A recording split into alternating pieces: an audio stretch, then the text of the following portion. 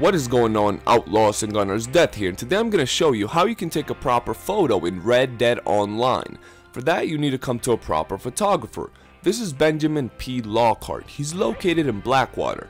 Now, the real thing that I like about photos is the fact that you can change your background, you can change your pose, your emotes, but the fact is that it does cost $5. So for those of us that are penny pinching right now, make sure you check this out, but if you don't want to spend those $5, don't take the photo. Now, what I really like about this is that you can actually change the freaking background, as I'm telling you guys. Now, we're gonna do it right now. It's rather slow, but it's really realistic, like it would actually be back in the day. Overall, this is a really nice feature, something beyond small, and it doesn't really add anything to your game, but I wanted to share it with you just to show you all the different things that RDR2 Online has.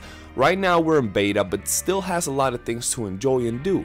It might not have nearly as much, it might not even have even 1/3 of what it's supposed to have, but it still has a lot of little things that we're supposed to enjoy and I really like. So let's talk about this one. Here we can change the emotes, we can change the expression, and we can change the background. Overall, really cool. But that's about it for this video, guys. Make sure to smash that like button, subscribe, follow me on Facebook, and hit that notifications bell to stay up to date every time I post a video. And if you guys want me to cover anything in particular, let me know as well. If you guys want me to find out something for you that's in a higher level, let me know down below. For now, your boy Deathgun, out.